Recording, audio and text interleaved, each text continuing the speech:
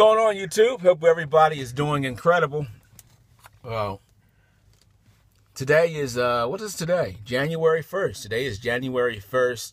I've been out here, did a PM service on the truck, got it all greased up, got the brakes adjusted and everything, gave it a bath.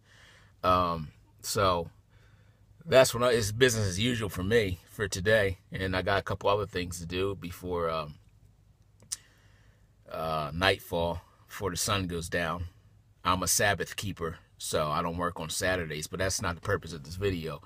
Purpose of this video is when I was working for the previous company I was working for, as a company driver, the owner, we would, talk about business and things, and he knew I was looking for a truck, and going out on my own. So he's still pissed off, but he'll be all right. But he said he was wondering how there's this other company, one of his competitors, and he owns a trash company. One of his competitors, how they are able to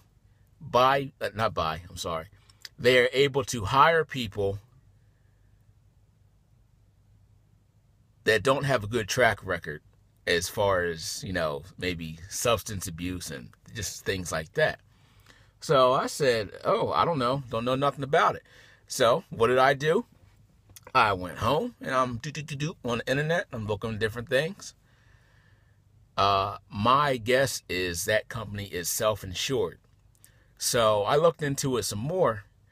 A lot of your big name carriers are self-insured. So what does that mean? It means that you don't have to go through the rigmarole of going through your the industry's insurance, which is set up by the system. So if you're able to insure yourself, you can pretty much write your own rules. So, and I told him, I didn't tell him all that stuff, so I did the research, and, I said, they're probably self-insured. And, I didn't, give him all the details. If he's interested, he can go look it up for his own. But that is how they do it. They self-insure themselves. So I was wondering, how in the world can these big carriers,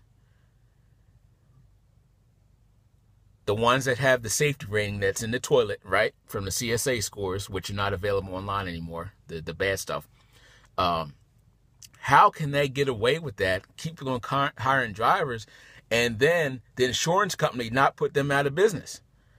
So that's what they do. They self-insure.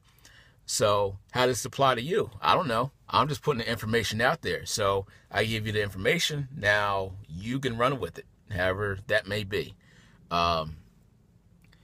So that is all for this video. Hopefully you learned something. And with all my videos, go back and do your research. Please stop the videos. If I say something, go do your research to make sure that I am telling you the truth. Not that I'm coming on here with my intent to give false information. That is not my intent at all. But just go back and research, make sure I'm telling you the truth. And, that goes for other people as well. Hope you like the hat.